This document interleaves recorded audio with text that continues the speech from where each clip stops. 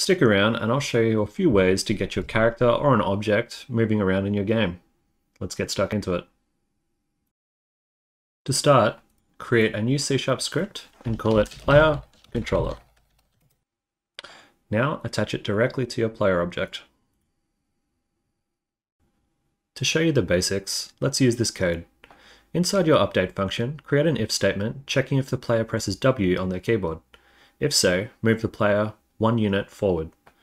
Vector 3 forward is shorthand for new vector 3 001. Now in the editor, press play and then W on your keyboard. Your character should move 1 world unit on the Z-axis, but this is a bit boring, so let's continue. Let's alter the code. First, add a serialized float called speed so that we can adjust it in the editor. Next, we need to gather player input to determine which direction to move.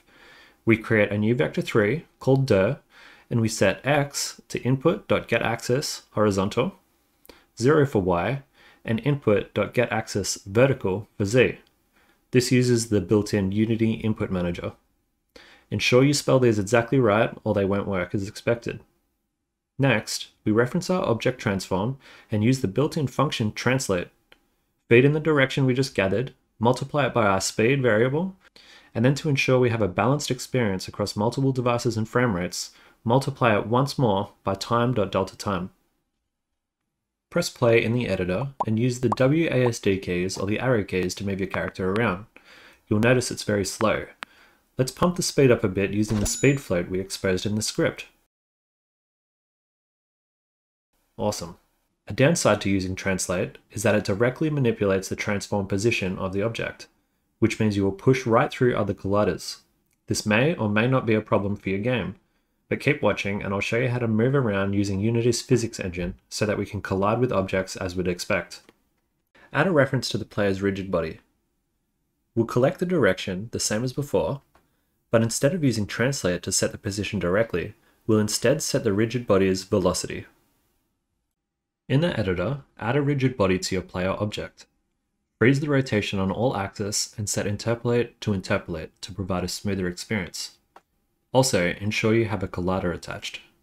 As you can see, the player now collides properly, as well as starting and stopping with a bit more realism. If you really want to make this a party, let's add a rudimentary jump to our character. First, add a new serialized float called jump force. We need to change the way we gather player directional input to ensure we're not messing with our jump velocity. Grab our input and multiply it by our speed variable. Next, let's set our y velocity to whatever it's currently sitting at, which will change when we jump. Set our rigid body's velocity to this new value. To get jump working, check if the user presses spacebar, and if so, add force to the rigid body. Feed in up as the direction and multiply it by our jump force. Press play and smash the spacebar to make your player jump. Heck yeah. Before you leave, subscribe to my channel for more tasty tutorials, and good luck with your game development journey.